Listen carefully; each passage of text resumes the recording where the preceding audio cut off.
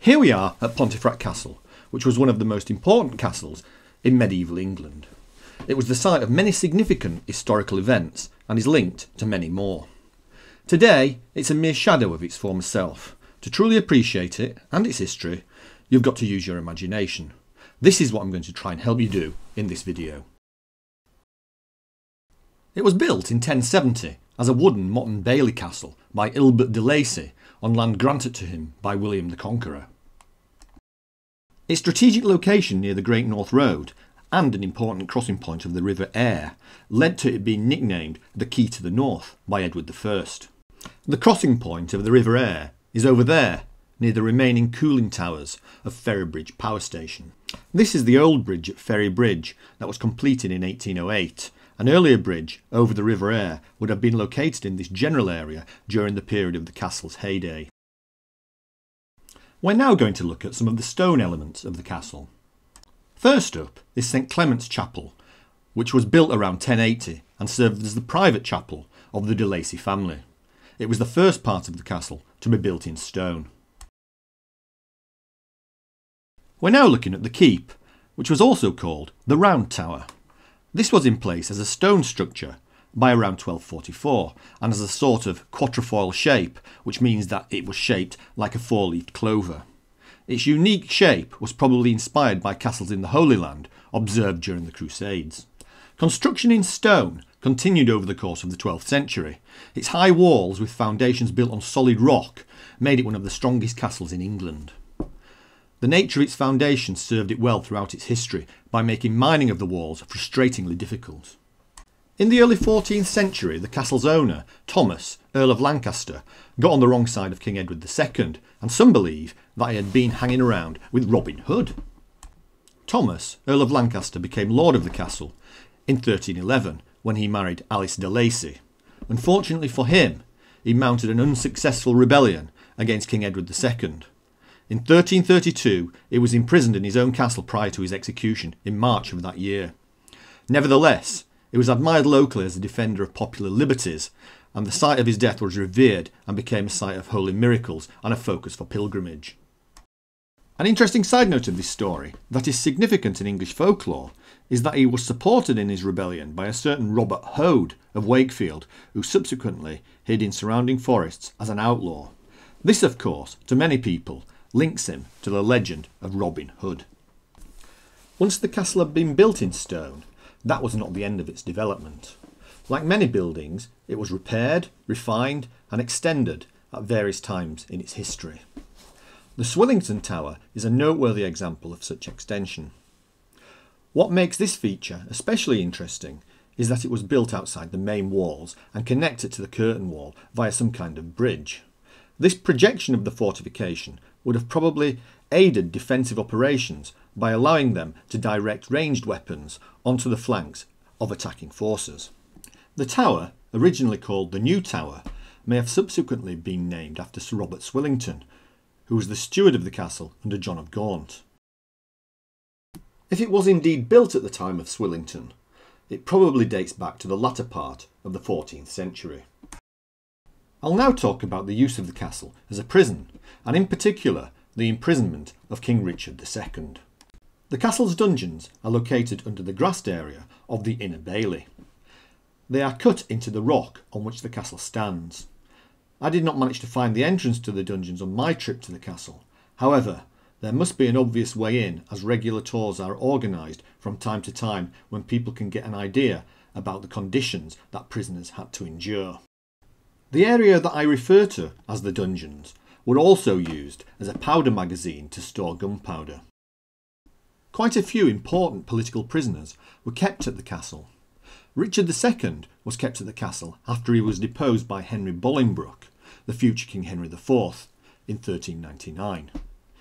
He is thought to have died in the Gascoigne Tower under suspicious circumstances in 1400. The constable of the castle during Richard II's time there was Sir Robert Waterton, who was an ancestor of the locally famous explorer and environmentalist Charles Waterton of the village of Walton. Waterton, as constable, would have had his lodgings adjacent to the Constable Tower. These are the remains of the Constable Tower that you can see on your walk up to the castle from the car park. The whole affair surrounding the death of Richard II was dramatised by Shakespeare in his tragedy of the same name.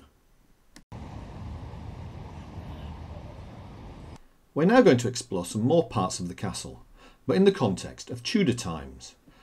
There were some very significant historical events that took place at the castle during this period, and we'll now consider some of these. This is the location of the castle's main gate and Barbican. On the 19th of October 1536, tens of thousands of rebels, led by Robert Aske and Thomas Maunsell, appeared outside the castle walls. The rebellion is known to history as the Pilgrimage of Grace. The following day, the castle's guardian, Lord Darcy, and his vastly outnumbered garrison allowed them through the gates without a fight. The Pilgrimage of Grace was a rebellion against Henry VIII's dissolution of the monasteries.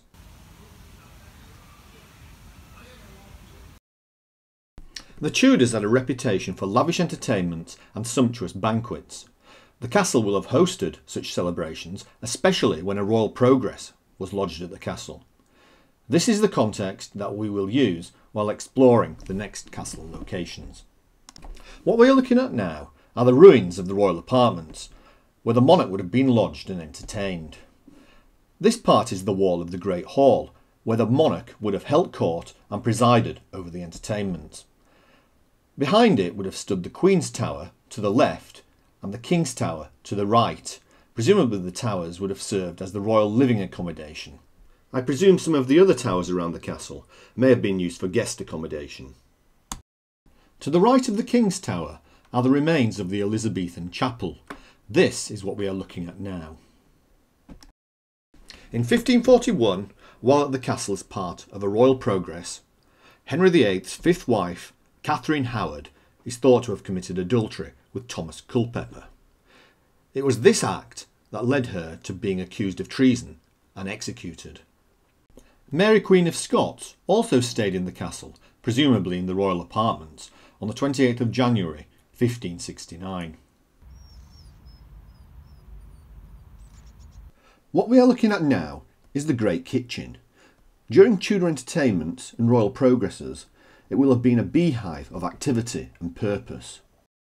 It had 4 fireplaces, though today all that remains is the pink staining on the wall created by the heat as the fires blazed.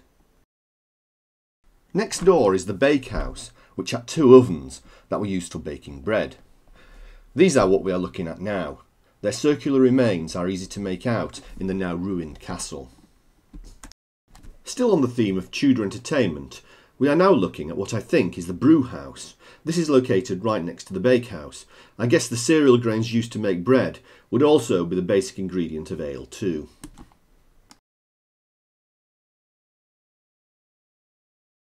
During the English Civil War, the castle was the base of operations for royalist forces. From the castle they were able to mount guerrilla raids into the surrounding hostile Yorkshire countryside. A series of sieges took place from late 1644. During the first siege, the Piper Tower next to the keep was systematically destroyed by Roundhead artillery bombardment. The Royalists resisted valiantly until they were on the brink of starvation. In the end, on the 21st of July 1645, and following negotiations, they were allowed to honourably leave the castle fully armed to rejoin the Royalist forces. The Royalists retook the castle in 1648, and Pontefract was the last Royalist stronghold to fall to Parliament. Oliver Cromwell himself was in charge of the besieging forces at one point. After it finally fell for the last time, the castle was demolished to its present condition.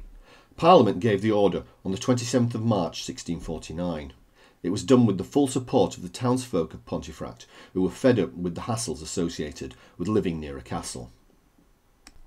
Today, Pontefract Castle is a romantic ruin and a backdrop for leisure, historical education and family outings. We end our historical tour of Pontefract Castle here at the Herb Garden.